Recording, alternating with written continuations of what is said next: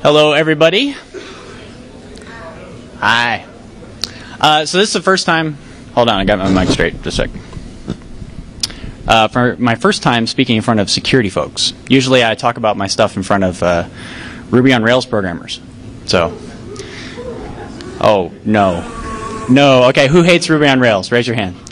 Who thinks Ruby on Rails stole your Java lunch? Oh no. I hate to tell you, but Sun took that by making it very big and hard to eat. Just the Ruby part? Yeah. So, a bit about me. How many people actually know who I am? I'm like sort of famous. I am. I'm serious. Don't laugh at me, dude. Say again? Maybe. Actually, I've given my autograph out. Yeah. I've signed a boob. Have you signed a boob? Oh, okay. No, okay, so I'm a programmer and basically got into the Ruby on Rails stuff most recently and wrote a web server called Mongrel. It's a really tiny little Ruby on Rails web server. There's some people whose entire companies are built on that, so they're going to be really pissed off when I change the license to commercial and make them pay me. Ha ha ha. No, I won't do that. I'm sorry. No, it's totally free, and it was a web server that I wrote maybe about a year and a half ago, so that's kind of where I got a little bit of my fame. And then also since then, basically just speaking and talking and being sort of funny and obnoxious. And I have a laptop that has a screensaver, so Legos, we'll see this. Anyways, so my talk today, though, is about something that's not Ruby on Rails, but there is some Ruby in it. And my talk is about social stuff, not tech stuff. So when I start talking to about this, a bunch of you are going to scream, but it's a technical solution to a social problem. And it's not. It's actually a technical solution to a technical problem that was created by a social problem created by another technical solution. Okay? So once you can wrap your head around that, you'll get it. And we'll see if this works. I'm using like Ghetto Arch Linux, which turns off my main screen, so you'll have to be my eyes. All right. So first off, my project is called Utu.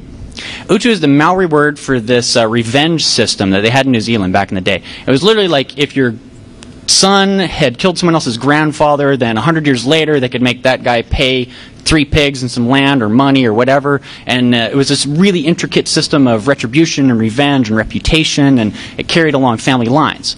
And I got the name Utu. I had been working on this project for like 2 years, thinking, hey, how can we add more social controls to internet communications? Because I got to tell you, IRC blows. Who here, who likes IRC? Like honestly, who likes IRC? Okay, like 4 people like IRC. But do you think IRC could be better? And you notice my math is off? I mean, totally, the crypto is going to suck in this thing, right? Okay. It was actually more like 25. I don't know. So, okay, IRC just sucks, right? It seems to be like real-time spam. It's just the worst thing possible, okay? So I thought, how am I going to get rid of IRC? I want to get rid of IRC. Like, IRC is so bad. And I said, what I need is, come up with, I was studying sociology at the time, social network analysis. I was like, let's add some of the social controls that you have on the internet. Or, in regular human communication to the internet. Like, for example, you can walk away from people, you can punch them in the nose, you can call the cops on them, these kinds of things. Let's see if we can do that. So this turns into this huge, almost philosophical exploration. And I have this problem. I can't work on a project until I have a name for the project. So I'm reading this article about this guy who's an actor in New Zealand, and he gets pissed off because Amazon took 4 days to send him a book instead of 2. So he does the research, files the claim, gets $3,000, and tries to invalidate the one-click patent, and actually comes pretty close to doing it. And in the middle of the article, he goes, I felt it was time for a bit of Utu. I go, oh, Utu is like this great word. What is that? He's like, oh, it's a Maori system of revenge. It's the Sumerian god of the dead. It's like a really great name for the whole project. So that's why it's called Utu.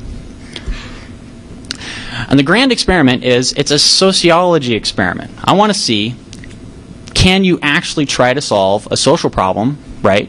Basically, really poor communications on IRC with a technical solution. So it's doomed to fail, but I want to see how far the envelope can you push. How much can you do with it, right? So what I've got is kind of 3 pieces of the philosophy for Utu. And when I say I want to kill off IRC, right, is I want to basically try to not really replace it. I don't even think Utu will make a dent in IRC. There's just too much porn, trolls, griefers, assholes, dickheads, operators, botnets. I mean, IRC is great for like 90% of the people on the internet, right? I mean, all the people running Tor and Freenode and all that stuff. Oh, those guys are great. I want that 10% of the internet that actually, want to not waste their day with, chatting with other dicks and jerks, right? That actually want to have like meaningful communications and not have to deal with spam. So what I came up with is kind of the cornerstone of human communication, and this is just me, and I don't know shit, is you have to have strong identity. So you have to know who I am and who you are. This is why we have passports, why we move around, why we have identity, why it's also kind of difficult to subvert. It's a really flexible concept. It's hard to define, so that's a difficult piece. You have to have reputation. So you have to know my reputation. When I started this presentation, what did I do? I said, I'm a hacker. I've coded a parser. I wrote a web server. How many people here wrote a web server? Is your web server famous? Okay. Ha! I have a reputation. It's not a... Huh? Oh, you wrote it in real language? I did too. Half of it's in C, so suck it. unless you did PDP-11 assembler, you ain't better, dude. Okay. I'm sorry, guys. So the idea with this is, if you have strong identity, reputation, and retribution, and there's some interesting philosophical pieces to that, then you can actually add some of the controls. So let's say, for example, strong identity. First off, you know who I am. So there's ways of building a reputation around them, attaching some identity and some events, some historical moments. You also have retribution. I can make part of the reputation building actually telling you off, and other people will find out about it, and telling other people, hey, this guy Zed's kind of a jerk. If I mix all this together, then I can actually start adding together or bringing back some of the social controls that you get on the internet as is. I mean, in human communication as is. So here's the problem, though, is on the internet, nobody knows who the hell you are. It's actually just connected computers. Huh? Oh, I'm sorry. I typed this like 2 minutes before they're coming in here. So I'm like totally dyslexic. Yeah, this is going to suck. Don't worry. You have to get past it. I gave a presentation once, and it was going to be on mathematics, testing, and security. It was going to be awful. And I said, so to prevent it, I said there's going to be this guy. I called him that guy. And I had responses. And that guy's the guy, he's the guy who's always in the back. So when you say that you're using like a cryptography element of elliptic curve, and it's 192, I was like, I don't care. Just shut up. It's a presentation. But I like you guys talking. Okay. So, seriously, you're not, no. So it's who. It's who. So, yeah, sort of. Come on, we gotta get through this. I only got 50 minutes, and the goons are gonna kill me. Then you have reputation. So once I identify you, and the identity, right? The best I can do is you have a key. So the whole system is based on asymmetric cryptography, and you get a key. Now the problem is that you can make keys. They're just like bits. They don't have any meaning or anything like that. So in order to kind of get around that, we're playing with it, is it'll be invitation only. So someone else, just like the same with the PGP Web of Trust, someone else will say, yeah, I certify that that guy is so-and-so, and he can come in. And that actually turned out to be a really difficult problem, because if you take a system like, say, Gmail or some of these other invite systems where they don't really care who the receiver is, then they have only one half of it. They know that you are a certain person. They gave you a giant chunk of like a number.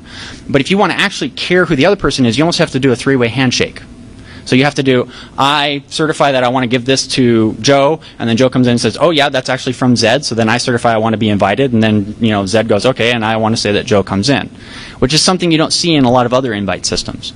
There's no basically there's no non-repudiation on the actual handshake between including and people. So once we have that, once we got this non-repudiation and this invite and a key, well, that's about the best you can do. I mean, there's not much more. So what this has to do then is we have to base the rest of the system on reputation. So this is going to be basically collecting up information about who hated you, why they hated you, where they hated you, which rooms, how it happened, and this will build up over time your reputation, and then eventually people can be proactive. They can just say they just don't want to talk to you because you have 300 people hate you, or you've hated thousands of people. So when they say you, though, they mean that key. We can't really say a person, and that's the best we can come up with. And this is just kind of a basic philosophical thing. It's not much. There's people who have been arguing about it for a long time. This is the concept of identity. Well, let's hold off on that for a bit, okay? There's like a Q&A session, so just let me be funny and then heckle me a bit. That guy. Anyway. I'm sorry, man. I'm just teasing you. So then we have retribution. So retribution is really hard to do on the internet because the basic protocols just don't let you boot people off. You don't really know where they come from. They can go through NATs. You have no real way of stopping them. But with identity and a solid key that's been invited, we kind of do. We can actually play some retribution against your key. We can do certain things to you, which is what we'll see in a second. And this is where I get the concept of hate. So the whole point of Utu is that it's a chat network where you can hate people, and the process of hating them actually makes them calculate hash cache. Now, it's not the real hash cache because that had some technical problems, but it's mostly you make them try to break a weak cryptography problem. And you can scale it. So I can say, I hate you at 16. And then you have to calculate up to about a 2 to the 16 random number, right? And try to break that.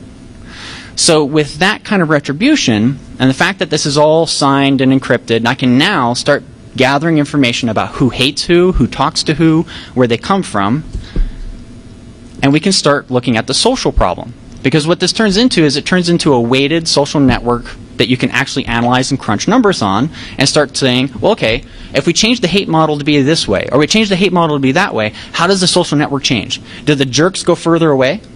Another alternative to hate is that it's distance.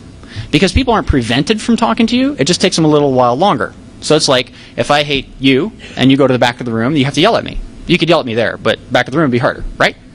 Okay, see? All right, so the thing is I'm a programmer, but I'm a super duper lazy programmer, which is probably why my stuff tends to run reasonably well. This is the entire protocol. I send 2 bytes for the size, so that you only get about 64K. Remember, it's a messaging protocol, so I'm not trying to send huge files or anything like that. It's just text messages, whatever. And then I send a data structure. So I'll show you what the data structure is. Do we have any Lisp fans? There's got to be 10 Lisp fans in here. Oh, seriously. Come on, 4? Oh, 5. All right, rock.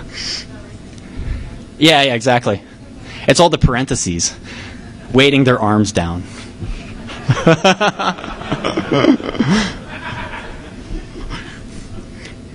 You don't get it. Okay.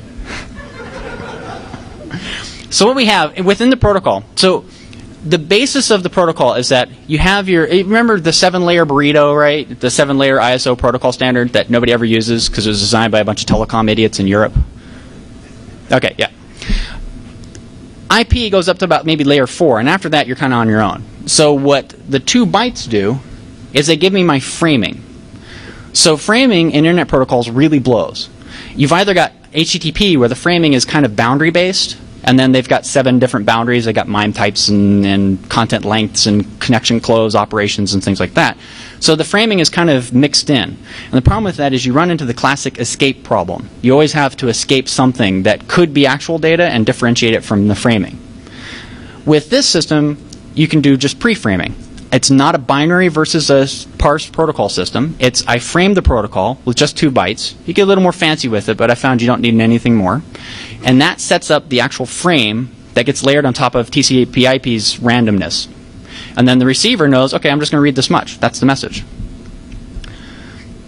So then the actual data that's transmitted is this weird-ass protocol I created called Stackish. It was actually a joke. It was an XML joke. Literally, people were whining that XML stole Lisp's S expression and then made it really bad, which is kind of true. So what I did is I said, oh yeah, well you guys just, you suck because S expressions are hardcore. You got to be really good, but this is a 4th stack-based S expression system. You got to be hardcore to do that. So what you get is, if you read the bottom, you see I've got a root, a child, and then 2 nodes under the child. And then right above that is the stackish. And all it is the exact same data structure, exact same properties as S expressions, exact same everything. The difference is, and this is nice for network protocols, is you know when you're done.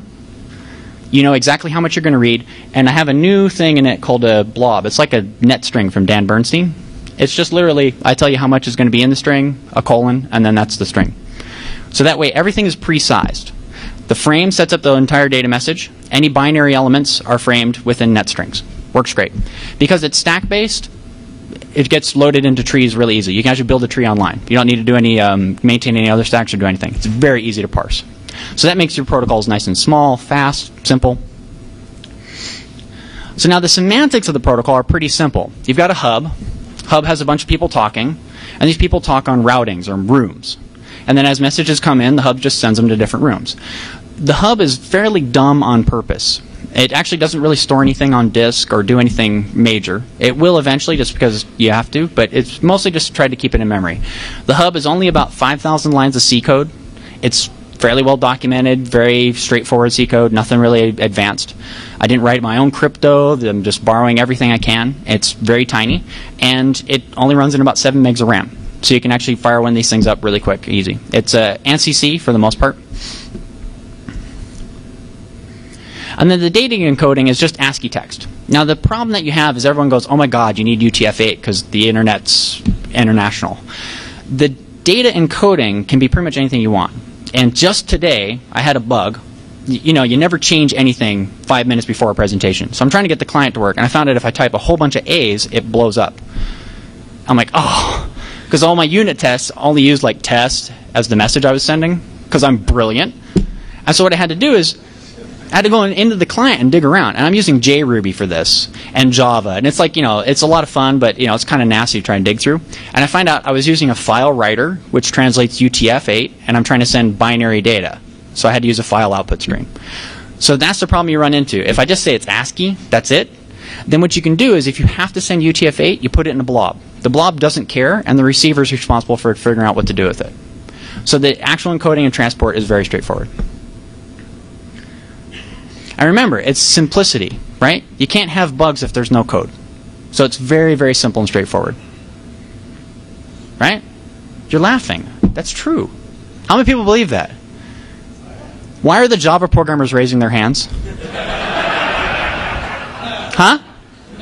Seriously? Okay. That's right, called out. I think we should beat them with sacks of oranges. I'm sorry. I'm not that violent, I swear. I'm just being funny. Am I being funny? Good. All right, cool. Anyways, so the main thing is in the protocol, right? I wanted to use SSL. But there's a problem with SSL is that it was designed way back in the decade when, you know, everyone had a 386 computer and they were trying to surf their porn and they wanted to really pay for that porn. And so then SSL came out and they go, damn, these computers can't calculate any crypto. The server has to do it all. And so the problem is you can take an SSL client, connect, give some bogus data, make the server do some crypto, and disconnect. Because, you know, there's no control over TCP/IP. And since you never really gave a client certificate, the server has no way of blocking that certificate the next time. It's just really difficult to control. So I went and I did some research, and I used this mechanism called, called ISO mechanism 648-2 without the Helsinki vulnerability, or something like that. It's in a book. I just looked at the book, and it said do this. And the main thing that protocol was is it was a peer-based protocol that used asymmetric crypto only to do its key exchange. It does the key exchange for the session key, and then identity exchange. So you attack people's identity on, they have to have a valid key, everything works. Public crypto key, all that. But it was peer-based, so originally the protocol was designed so that the client did less work than the server, but it's peer, so I just switched it. So what happens when the client connects, the server goes, this is my key. Client has to go in and calculate all this crypto and do all this stuff to validate who they are, and then gives it to the server. The server can easily validate that, and if it's wrong, the server can put that key in a blacklist and then boot them. So the server doesn't do the calculations first. The reason for doing this kind of protocol is that TCP/IP doesn't give me any real controls over which clients can connect or where they're coming from or who they are, so I have to rely on the next layer, the framing and the semantics and the cryptography. And if I can sit in and design the protocol assuming people are going to bust it, spam it, that basically everyone on the internet is a fucking asshole and they need to be taken down, which is the way you should be designing your software. If it goes on the internet, it's a social piece of software. It shouldn't be designed assuming everyone likes you. That's what they did back in the DARPA days. And what have we got? We have HTTP. Right? Remember, I wrote a web server. I'm going to milk that for everything it's worth, right? I'm going to be like 90. I wrote a web server! Move my wheelchair! So, by taking the approach that it goes on the internet, it's social, Eventually some person is going to hack it. Eventually someone's going to try and abuse it. Then what I can do is say, all right, well, let's do as much as I can. I'm not going to be able to stop everyone. I mean, all some guy's got to do is fire up 200,000 machines and just, do TCP connects and take down my little VPS. But if the server and the protocol, like from the base of the protocol on up, is designed to make it so that it's harder, it's not making it impossible, just harder, then what I'm doing is banking on the predator concept. A predator, when picking two different types of prey, will pick the weakest one. So there's IRC or some other like website or something in denial service, or mine, which is a little more difficult. They got to get an invite, and they got to set up a cluster, and they got to do all this stuff. Well, they're just going to move on.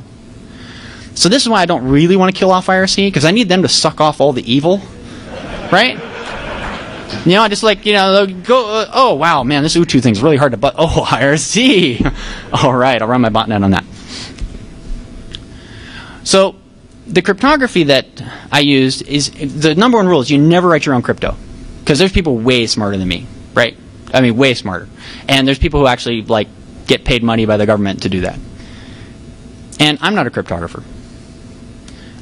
In fact, I'm really, really bad at math, as you guys saw. So these are the standards I used. This is nothing fancy. The library I used is this one called libtomcrypt. It's a small ANSI-C-based one, totally free. You can grab it, do whatever you want with it, right? It has all these standards in it. First off, AES. Nothing new there. There's test vectors. There's everything to validate that it's working correctly. 256 bits. There's this weird problem where if you use an asymmetric crypto and then you try to wrap it like you use it to establish a key for symmetric, they have to be the same key size. Otherwise, they're just not useless. You get the lowest one. The problem is elliptic curve cryptography has weird key sizes. So you have to match them, and the only matching is like at 256 or 64. It gets really weird. So this is actually insane. This is probably way more than I actually need. And then SHA-256. So those are all matching.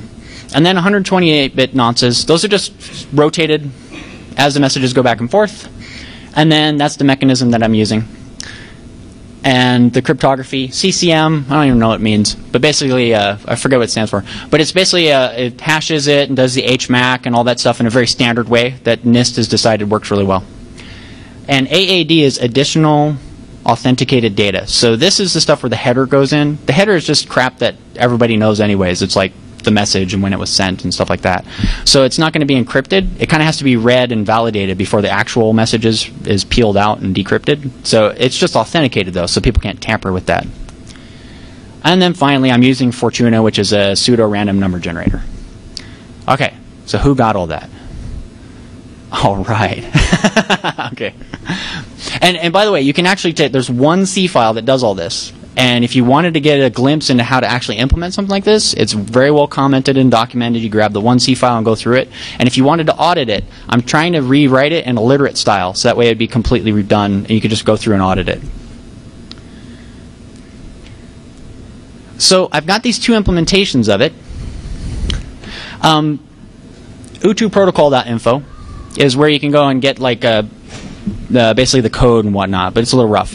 Where you want to go to is savingtheinternetwithhate.com. And that's actually yeah, I think if you go there, you'll kind of like that site. Mostly, basically, it's this presentation in written form. And it almost made it so I didn't get my job at Bear Stearns. So lots of cussing. And then ihaterubyforge.org is the client I'm going to show you. The client is done in JRuby, which is basically Ruby done on Java, because real Ruby kind of blows and like bad. If you want your eyes to bleed diarrhea, go read the garbage collection code. Now, it'll take you a while because the garbage collection code is spread over about maybe 7,000 files, so you'll have to like figure out where it all is, but yeah. Just go read the garbage collection code for Ruby. Java is great, but kind of on the slow side. So you'll see. I mean, it takes like, 30 seconds to start up the client stuff. But it's a lot of fun because what I can do is then I can use a nice kind of fairly proven platform that's been pounded on a while, and then I can get some JRuby love, and I can use my Ruby language and whatnot. And actually, I don't necessarily prefer or not prefer Ruby. It's just that a lot of people who are interested in the client know Ruby. So they'll be able to go and write plugins. They'll be interested in playing with it and everything. And all this stuff is GPL'd, free. It's open. You guys can grab it. You can do it. I'm not making any money off it. I just want people to play with it. It's totally fun. So one other thing I've done is I've tried to implement some really secure coding practices. And what I'm doing is kind of like a self-analysis, a statistical self-analysis of this. So as I code, all right, good. The guy kept telling me that my resolution was insane, so maybe I burned that one out. So what I do is I run Valgrind on my stuff all the time. I have a testing suite that reruns every time I do a build. And it just sits there and just rolls in a loop. And then I have these stats that print out, like how many stack buffer overflows I've had, and how many null pointers, and how many errors and messages, and how many other messages I do. And Valgrind is fantastic. If you are working on C and you're not running your stuff under Valgrind, you're a fucking moron, all right? I mean, just straight up. Or Purify is another commercial one if you want to do that. Valgrind is great, though, because it's free. It works everywhere. All you Mac fans, I think it used to work on PowerPC, and they switched to the Intel chips, so now you're screwed. They just don't care anymore. But under Linux, it's great. And you basically run your source code. It works really good. Does its stuff, basically prints out wherever all the source lines that you have buffer overflows, null pointer dereferences, trying to use memory wrong. And by doing this, I'm basically doing a statistical analysis of all my stuff. I'm calculating these numbers, and at the end of each release, I go in and calculate the statistics and try to figure out how many defects I might have injected versus coding or testing. It's completely nerdy. It's so weird. I have stats up in graphs. You have to kind of get into statistics, but if people are interested in that, let me know. It's one of the things that I'm doing to just kind of play with how can you write secure code. Everyone tells you write secure code, but they don't know how to actually tell you how to do it. It's a bunch of voodoo. So this is kind of going at it through the back end. Write a tool that's really good in tests and stuff that tell you when you're not writing secure code, and then use statistics to kind of keep it low. Keep your stats low. So what I'm testing when I do the statistical quality control stuff is how many Valgrind errors I get, unit errors, and logged errors. So that's the program itself saying, I found, this is wrong, that's wrong. And normally when you code in like some of these new fancy languages, you don't have these problems, right? You don't have buffer overflows so much or anything. Well, you're supposed to not have them, but yeah. And when you code in C, you have all these buffer overflows and memory problems and memory leaks. So by running it under a tool like this and then keeping track of it, you can actually keep your code small and secure. But the problem is that it's really tedious. So this is why I didn't do the client in C. It was just too much for me to do a nice GUI client and everything in it. And I also review my code fairly frequently. I'll take a source file and I'll open it and I'll just go back through and I'll actually go bottom up, top down, try to review it. But I really do want to get other people to go in and review the code and check out the source and everything. And then when I code in C, I'm using this library called bstring. Everything is pre-sized. Like you notice when I did the protocol, from the base up, it's pre-sized. It knows how big everything is. Like today when I said I had that bug, it was actually given the wrong frame size. And that actually just turned into a protocol error. The server didn't crash. It didn't read the wrong amount of data. It worked fine. So when I do this, I'm also doing a kind of a belts and suspenders style of programming where, you ever see those idiots who walk around in your office? They have like the suit, the belts, and the suspenders just in case their pants fall. Right? Belts and suspenders programming. It's, Java's belts and suspenders programming. I want a string, variable name equals a string. I said I wanted a string, new, and then, that's belts and suspenders programming. Just in case you don't get a string. You got to make sure it's a string 3 times, 4 times, 5 times, just in case. Because you might not get a string. Because nobody's doing type inference, right? No. Right? Haskell's another belts and suspenders kind of style programming. Programmers shouldn't worry about code execution. What the fuck are you talking about? That's the whole point of writing a program. So with C, the belts and suspenders that you have to do this, is always checking return values. And then always making sure that you bail out and always making sure you clean up. Okay. So what I've got is these really nifty macros that kind of do that. So if you're reading through the code and you go, macros, I'm basically using the C preprocessor as a code generator. And it's code generating me this ghetto-style exception handling. And it works, but I kind of want to do something different. So I'm looking to maybe write a little bit of a mod to C that I would just play with. But this is the kind of program that I'm doing to make sure that the hub stays up. And it's been running pretty successfully so far. I mean, it hasn't crashed or anything. Oh, like 4, so.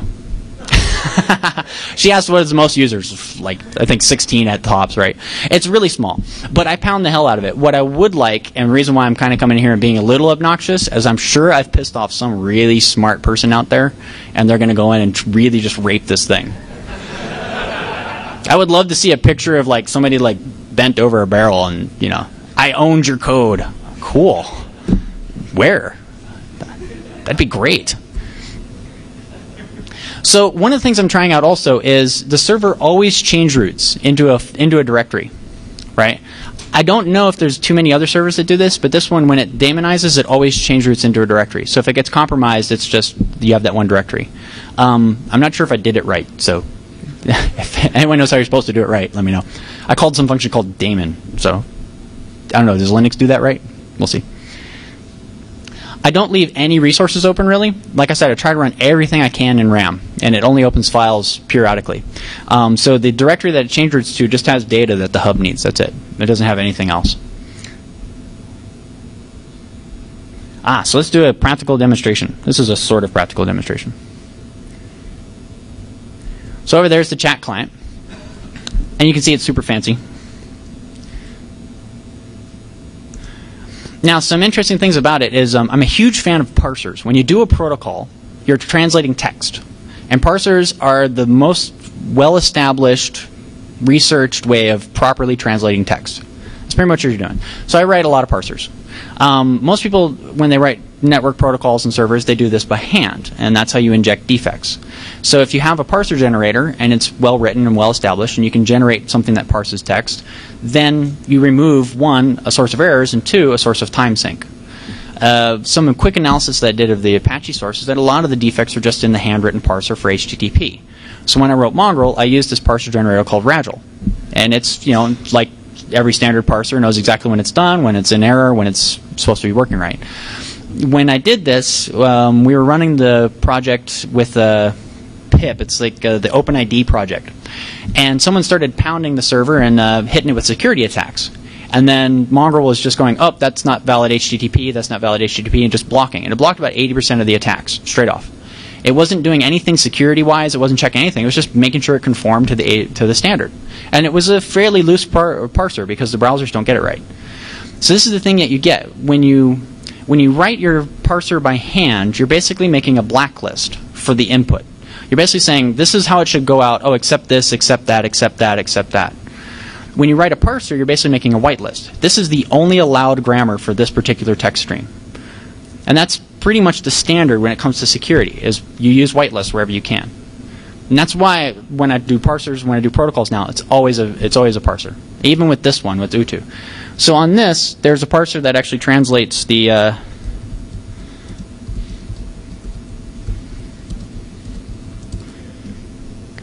so it actually translates the emoticons and the text and turns it red and everything. That's actually parsed. So it's actually parsing it, tokenizing it, and then handing it to the chat pane. So that makes it harder for someone on the other end to send you stuff that would bust your client. Because when it comes back from the server, it gets parsed and translated. And if it can't parse it, just prints it out as text. And since I have the concept of a blob, then it's just a binary thing, it gets printed out. Now I'm sure there's probably something weird in the Java chat pane that makes it so you could totally hack the hell out of that thing, but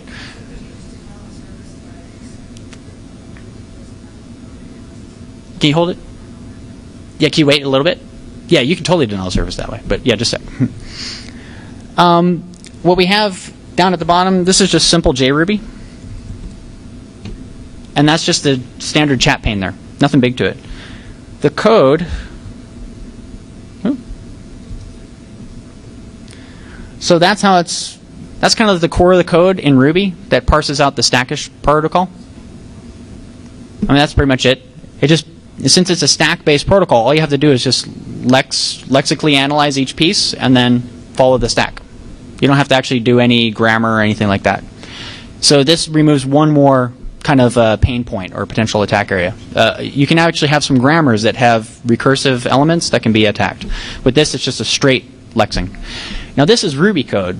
So this is kind of using the Ruby string scanner, and Ruby's known to have some problems. And then this is so this is the code that's actually doing the Swing GUI. And if you notice, it's doing Java, it's using Swing and everything, but that doesn't look like Swing code. As what this is this basically just a Ruby library I wrote called Profligacy. And Profligacy basically makes it nicer to do Swing. The reason why I'm showing you this stuff is that if you want to contribute, this is kind of the most difficult stuff you have to do. If you want to work on the client and play around with it, this is basically fun kind of Ruby hacking. If you want to get in on the server and see how that's going, then you can do that too. And this is actually the entire chat pane that you're looking at. Is that fairly readable? Kind of readable? Sucks ass? Who's asleep? Sorry. I'm trying. And then if you look off to the right, the bottom right over there, actually I can swap this. I did a presentation in Boston. The only question I got at the end from most people was, what's that window manager you're using? I'm like, I just talked for an hour about like cool cryptography and stuff, and you want to know my window manager? Yeah, it's really neat. It's DWM. It's by the same guy who did WMII. It's freaky. If you guys want to see it, meet me in the Q&A room, or just meet me afterwards. If you see over there, see that stuff where it's showing like transitions, it showed the messages? Okay. The hub is actually, the core of the hub is based on a finite state machine. So what happens is those are events that are going through and the hub's processing them and telling you where it goes. This is, again, it's making a whitelist for how the hub should behave. So if it goes into any bad states, if it goes in any direction, like if someone figures out a way to try to get it to do something it wasn't anticipating, it should abort. It should bail out.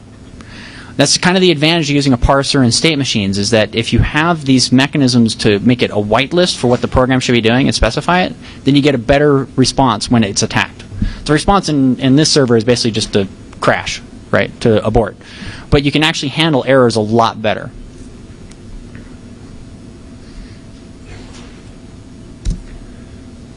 So there's some security flaws. The 10-minute sign. So the security flaws that are in it are mostly because I'm still debugging it and still putting it together. So right now the header, there's an ID on each message that's just sequential. That's so that I can go and actually see what message might have died and stuff like that. There's no versioning on the packets. It's pretty much just in flux. So I say, here's a new version, go grab it, and then people use it. Eventually we'll put a version in the header so that keeps track of it. And the cryptography that I'm using, how I'm using the cryptography, hasn't been evaluated. So the library that I'm using has been evaluated by a few companies, but my stuff actually hasn't been evaluated. All right. We got 10 minutes, so I'll take like 2 questions. Okay? 2. Go for it.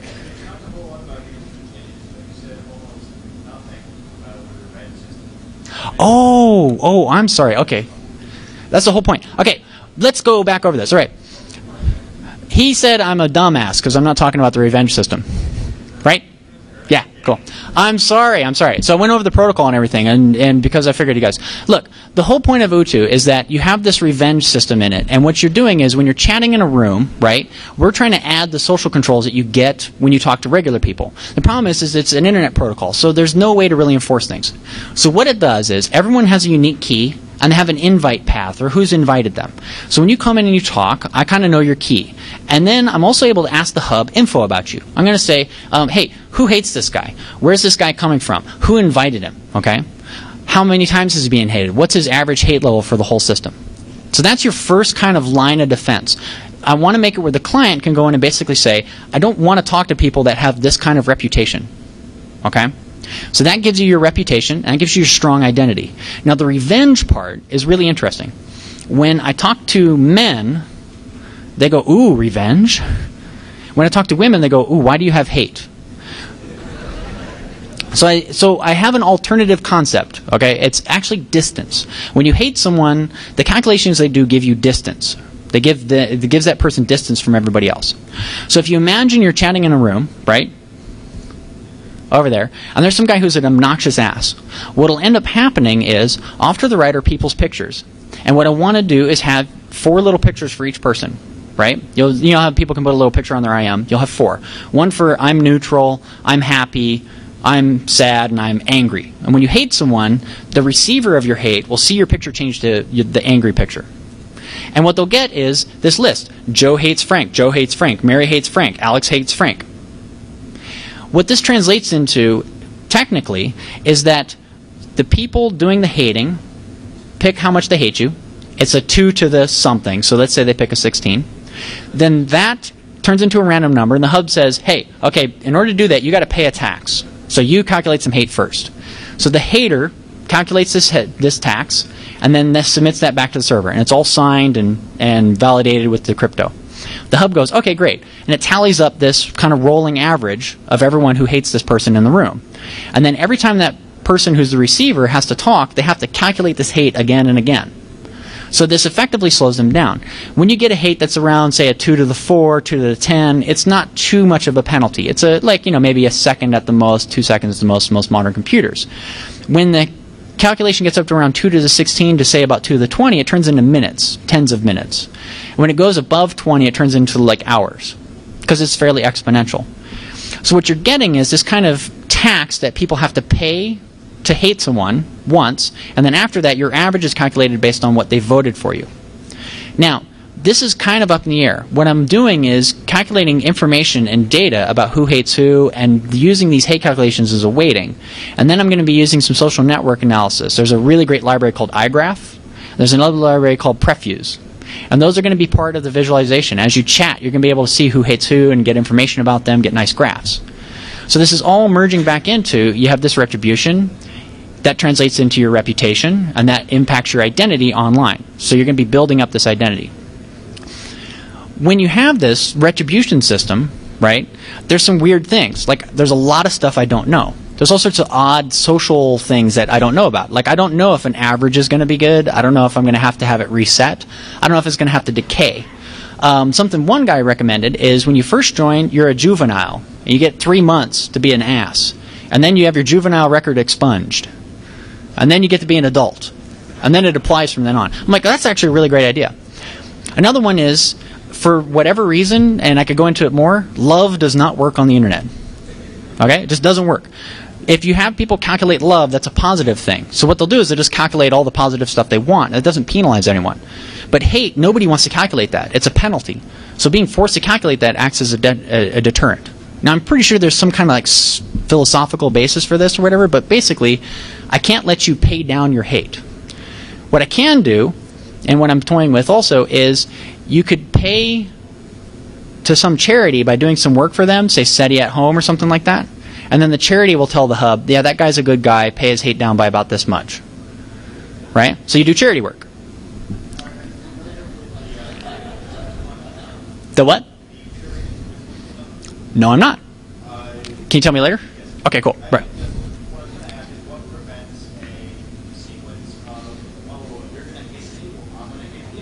Yeah. That's part of the whole social experiment. So I want to see how this plays out. This is the part where you're getting into wild territory where I don't know. So this is why I'm kind of building in as much data analysis and research as I can. And it could be that's the whole, like, this whole social part is just a total failure of it. Did that explain it well enough for everybody? Okay, let's get one more question super quick. You in the hat. Yeah, that guy. What prevents me from inviting myself enough to become a hydra? And it's totally exhausting. Yeah. All of a sudden, it takes you half an hour to talk because I hate you a lot. Right. So you'll have a reputation. Yeah, you'll have a reputation. And you'll have this kind of tree. You just keep inviting yourself. You invite like thousands of bots and everything. And what I want to try and do is people will be able to go out and find out about you. And then you can actually do this weird stuff in social network analysis where I can cluster you together because you all acted the same.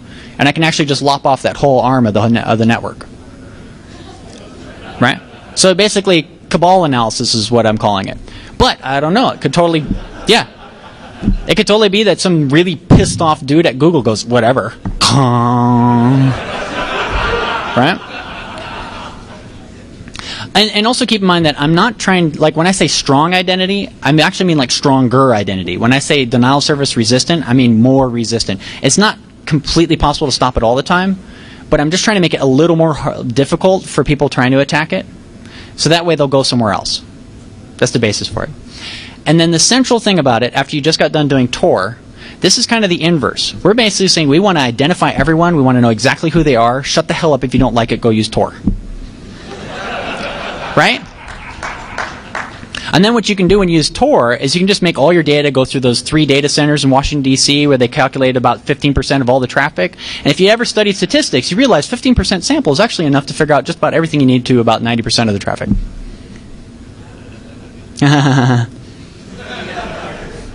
Thank you very much.